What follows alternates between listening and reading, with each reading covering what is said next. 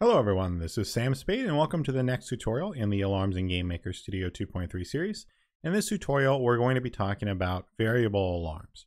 I've made this name up and it's not really that good, but I needed some way to talk about it, so that's what I'm going to call them. Let's jump right over to GameMaker Studio and see what they look like. Here we go. Variable alarms function a lot like the built-in alarms in that they are a variable that holds a value that counts down and it goes off when it reaches 0.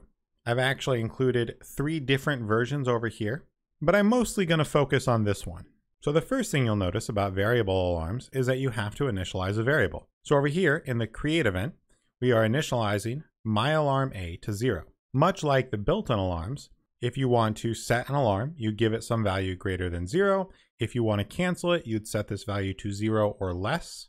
And if you want to know how much time is remaining, you'd simply check the value held by this variable.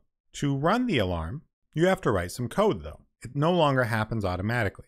So I put this in the step event. You could obviously put it in the begin step or the end step event, and the code is fairly straightforward. First, you check to see whether or not the value of the alarm is greater than 0.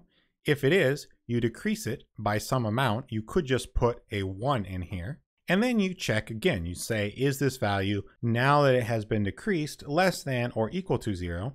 And if so, you do what is right here. I'm keeping this simple, of course, for the sake of demonstration, but you could put whatever you want here. And of course, because you're coding this, there are different ways to do it. So here is another version of the alarm where you're simply decreasing it by some variable. And then if it is less than or equal to 0, you're showing the debug message. Note that the difference between these two versions right here is that this version will only count down if the variable is higher than 0. This version will always count down. This alarm can be useful because it will keep going off if the alarm is below 0, which might be what you want in some circumstances. However, it also never stops counting down, which might have unintended consequences in rare cases. And finally, here's another version. This version I actually got from Yellow Afterlife's post on alarms, which I'll link to below. It basically does all of this in one line. But to do so, it gives up the flexibility of decreasing by a custom variable and locks you into the same thing that built-in alarms have, decreasing by 1 and only 1, again tied to frames. So this version would be tied to frames, whereas versions A and B are frame independent. You could decrease them by delta time or speed up or slow them down, etc. If we take a look at the alarm object over here, you can see that it just has the create event and the step event, and that's really all you need. So there you go, variable alarms, still pretty simple, still pretty easy to use. So as we did with the built-in alarms, let's diagram these alarm interactions as well. These alarms basically have a variable. That variable can be named whatever you want, and you can make as many of them as you want. And you can set, cancel, and get the time from that variable just as you would for a built-in alarm. However, now running is no longer automatic. You must actually write the code yourself, but this gives you the ability to specify whether or not you want to decrease the alarm by 1, which is the way the built-in alarms work, or by some other number, such as delta time or something else entirely.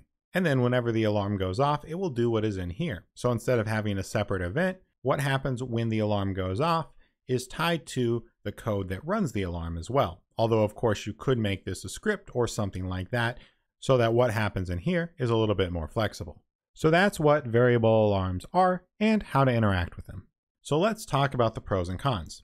These alarms are still very simple. You can have an unlimited number of them and you can name them and they're not tied to frames, but all of that comes at the slight cost of being kind of a pain. For every alarm you want, you have to remember not only to initialize it, but you actually have to include a section of code somewhere. They're no longer automated, and that makes it a little bit more error prone as well. Typos, variable names not matching up, forgetting to put in the code that runs it, and so on. All of these things are now introduced.